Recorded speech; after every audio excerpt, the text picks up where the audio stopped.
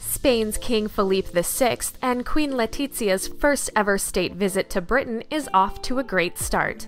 On Wednesday, Queen Elizabeth and Prince Philip made the formal welcome, which included a royal salute from the Guard of Honor. The royal visit will last 3 days, and their itinerary is packed with afternoon tea with Prince Charles and Camilla at their home, Clarence House, and a state banquet at Buckingham Palace on Wednesday evening. The last incoming state visit by a Spanish king, Felipe's father, King Juan Carlos, was in 1986.